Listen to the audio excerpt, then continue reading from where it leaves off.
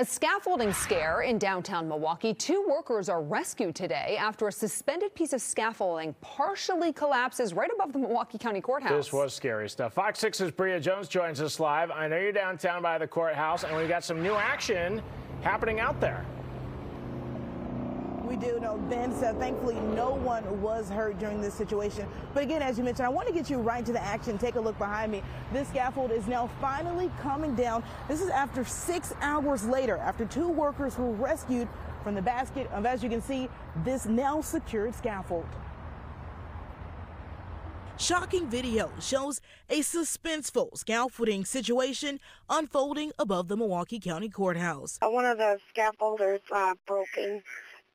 The workers are hanging. Well, it is visually spectacular. It has been brought to a safe conclusion. It's the best ending to the story. Milwaukee Fire Chief Aaron Lipsky says the department's heavy urban rescue team responded just before 3 p.m. They found 2 workers trapped in the basket of a partially collapsed scaffold above the 11-story building. We were ready to go over the edge and go down and conduct a rope rescue on these individuals.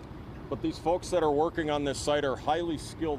This is their work environment. Lipsky says a Spanish-speaking firefighter was quickly sent to bridge a language barrier. From there, first responders and the crew worked in tandem to make the rescue and double secure the scaffolds. We were up there to make sure that they were in fact secured with rescue harnesses. They were able to, I don't know if you were able to see, they shimmied across that ledge, got to the fully functioning scaffolding. They were raised up to the roof and brought over. Miraculously, no one was hurt and the workers did not require medical attention. There was no fall, there was no injury, even though the thing was, canted like that.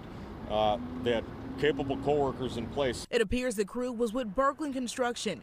The courthouse was built almost 100 years ago. The sheriff's office says the crew was working on phase 3 of a facade restoration project.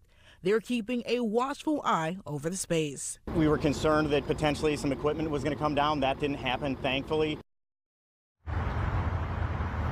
Now, right now, you can see that 2 other pieces of scaffolding remain on top of the building. We're told that that equipment is secure. Right now, you can see they are working to remove that dangling piece that was up in the air for several hours tonight. Now, I did contact Berkland Construction today. Someone over the phone told me the company had absolutely no comment. Now, I want to get to a statement from County Executive David Crowley. He says tonight, in part, the cause of the incident will be fully investigated before any work resumes. We're live tonight. Bria Jones, Fox 6 News. Have you been able to see it come down? Is it just very slowly at a time? Looks like it's back stuck again.